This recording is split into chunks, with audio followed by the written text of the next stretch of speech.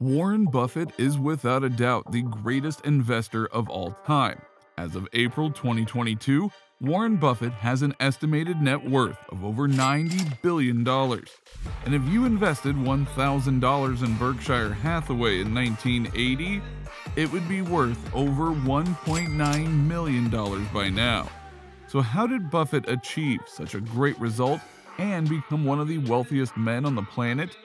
These results came from following a set of key principles and investing in companies. Keep watching, because by the end of this video, you will learn all of the 7 principles of Warren Buffett. Number 1. Invest with sound intellectual framework. To invest successfully over a lifetime, what's needed is a sound intellectual framework for making decisions and the ability to keep emotions from corroding that framework. When you are trying to invest your hard-earned cash or life savings, you simply cannot do it with a hunch.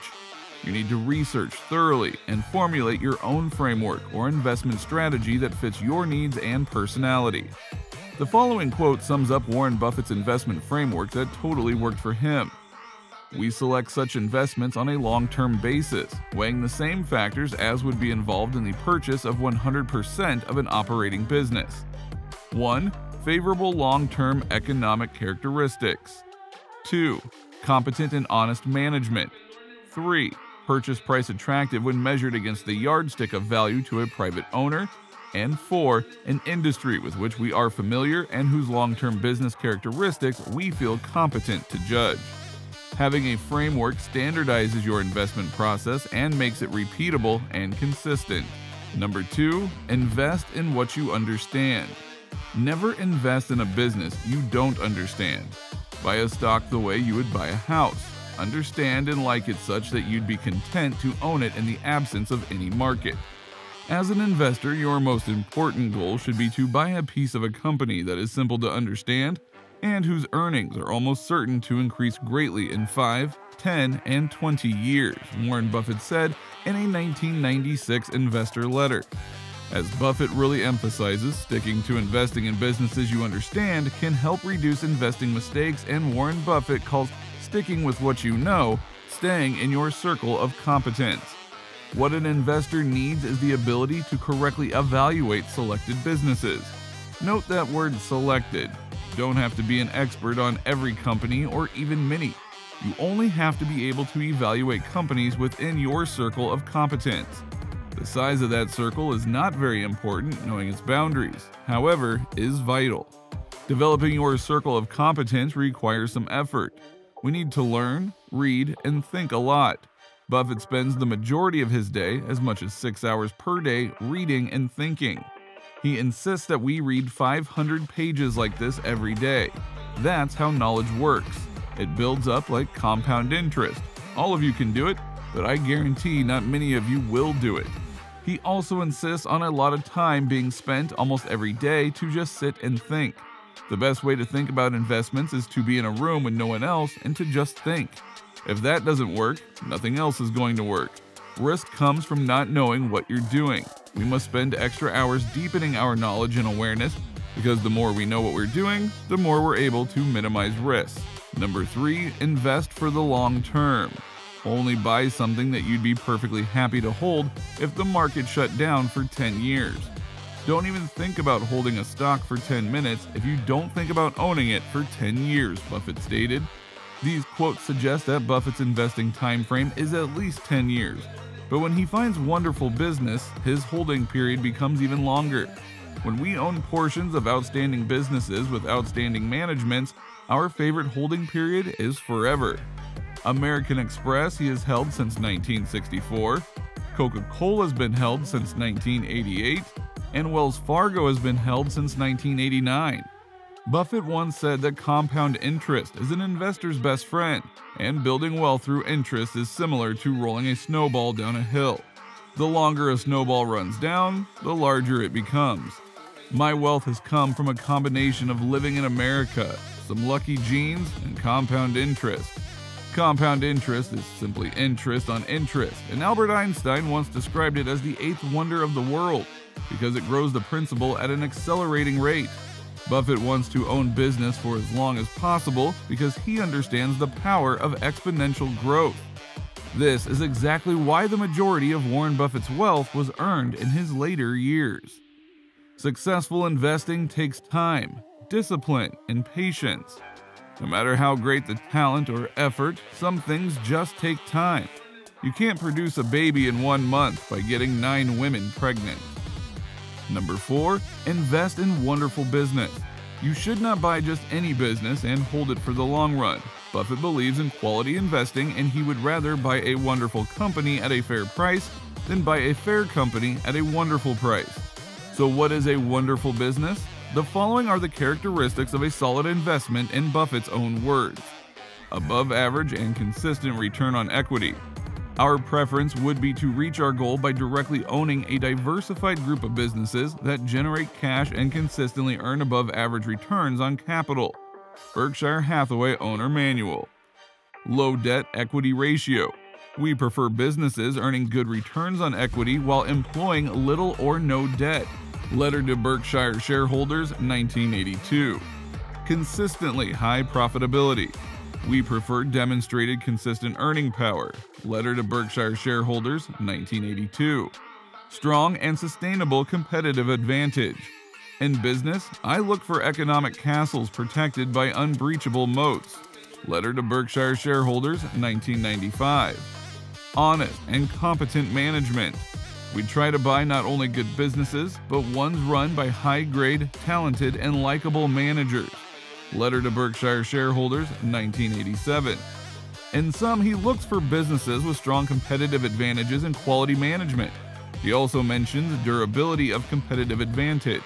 The key to investing is not assessing how much an industry is going to affect society or how much it will grow, but rather determining the competitive advantage of any given company and, above all, the durability of that advantage. Our approach is very much profiting from lack of change rather than from change. With Wrigley chewing gum, it's the lack of change that appeals to me. Chewing gum doesn't change much, neither does Coca-Cola, or banking with Wells Fargo, or ketchup at Kraft Heinz. Investing in such great business for the long term will let compounding work its magic. Time is the friend of the wonderful company, the enemy of the mediocre. Number 5, invest with margin of safety. Now that we have covered what to buy, it is time to see Warren Buffett's thoughts on when to buy. Long ago, Ben Graham taught me that price is what you pay, value is what you get. Whether we're talking about stocks or stocks, I like buying quality merchandise when it is marked down. Great business doesn't automatically translate to great investment. He warns not to buy great business at any price. For the investor, a too high a purchase price for the stock of an excellent company can undo the effects of a subsequent decade of favorable business development. Great businesses can be overvalued, and if you overpay for a large part of future growth today, you may not benefit from that growth in the future.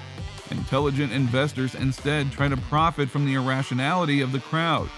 Be fearful when others are greedy, and greedy only when others are fearful. Things seem more fearful during market correction or bear market, and that is precisely when you should act. The best chance to deploy capital is when things are going down. The most common cause of low prices is pessimism, sometimes pervasive, sometimes specific to a company or industry.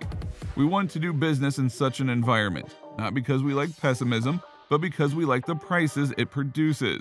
It's optimism that is the enemy of the rational buyer. The sillier the market's behavior, the greater the opportunity for the business-like investor. Prioritizing a margin of safety is a cornerstone of Buffett's investment philosophy. The 3 most important words in investing are margin of safety. In simple terms, when the market price of a security is significantly below your estimation of its intrinsic value, the difference is the margin of safety. For example, if a stock trades for $10 per share, but if a company is realistically worth $12 per share, then there's a $2 margin of safety. A margin of safety provides a cushion against errors in business evaluation or intrinsic value calculation. That is why Buffett emphasizes to always pay less than a company's intrinsic value, because rule number 1 in investing is not to lose money. Number 6, invest big when the best opportunities arise. Buffett often compares investing to baseball games and says, I call investing the greatest business in the world because you never have to swing. There's no penalty except opportunity lost. All day you wait for the pitch you like. You do things when the opportunities come along. I've had periods in my life when I've had a bundle of ideas come along and I've had long dry spells. If I get an idea next week, I'll do something. If not, I won't do a damn thing. He says we should act as if we have a limited number of times you can invest in the market. An investor should act as though he had a lifetime decision card with just 20 punches on it. If you were only able to use 20 punches for the rest of your investing career, you'd think twice before making a decision. You'd probably be a lot more careful with your investments. You'd spend more time researching a company to ensure you really love it before committing. Opportunities come infrequently. When it rains gold, put out the bucket, not the thimble. Every decade or so, dark clouds will fill the economic skies, and they will briefly rain gold. Because the best opportunities don't come often, Buffett loves to concentrate his investment and bet big. Diversification is protection against ignorance. It makes little sense if you know what you are doing. Diversification may preserve wealth, but concentration builds wealth. Number 7, invest with discipline. Identifying high-quality companies, knowing when to buy them, and having the patience to hold them is not easy. That is why Buffett said the most important quality for an investor is temperament, not intellect. We don't have to be smarter than the rest, we have to be more disciplined than the rest. He also said that only when you combine sound intellect with emotional discipline do you get rational behavior. Over many years, Buffett implemented his strategy of buying high-quality companies at fair prices with strong discipline. This has allowed him to avoid any opportunity that he does not fully understand in terms of assessing the company's business model and walk away from any stock that is overvalued. In addition, Buffett has had the discipline over the long term to avoid any opportunity that he does not fully understand or doesn't fit into his buying criteria. We simply can't find 100 different securities that conform to our investment requirements. However, we feel quite comfortable concentrating our holdings in the much smaller number that we do identify as attractive.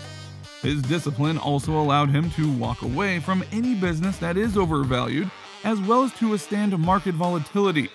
You shouldn't own common stocks if a 50% decrease in their value in a short period of time would cause you acute distress. Only when you have the strong emotional discipline are you able to capitalize on buying opportunities that are present during market turbulence while others panic sell.